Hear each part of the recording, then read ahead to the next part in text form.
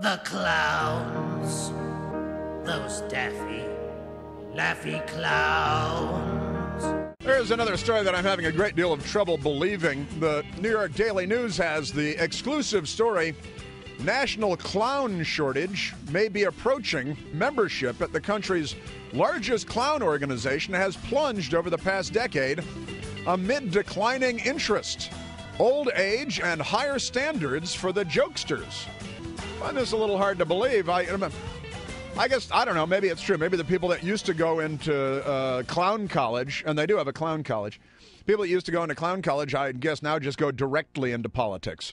I think we could pack a few buses with Democrats and send our clowns out to the world. If Ringling Brothers needs some additional clowns, Washington ought to be able to help in that area, you know. Send Nancy Pelosi out there with like a Harpo Marx horn on her belt.